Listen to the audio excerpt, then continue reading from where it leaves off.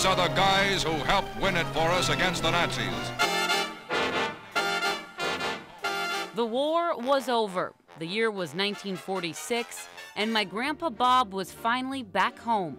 Bob had come home from the service. He had been in the Pearl Harbor and in the service for 4 years, and I hadn't really seen him, So, like many young post-World War II couples did, my Grandma Rita and Grandpa Bob got married. It turned out to be on a Tuesday, the 18th of June, a very eventful day. There's a picture of him washing your hair. Was that your wedding day? day? Well, that was the day before, because we didn't have a beauty shop in the town, so I did my own hair.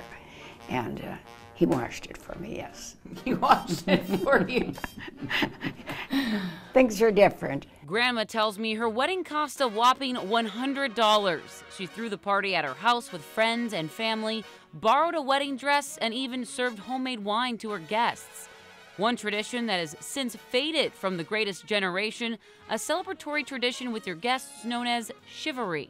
Well, they literally take pots and pans and they just make a lot of sounds, and it's supposedly a way of celebrating your marriage. It was kind of weird. Of course, it was all in good fun, and the couple was eventually allowed to, well, Fast forward 11 kids later, 9 of them girls, one of those girls, my mom, who married my dad in 1980. I got my dress at Grand Addictions on Grand Avenue. It was 100 years old when I bought it for $85. My mom actually shares the same wedding date as her sister, a 2-for-1, if you will.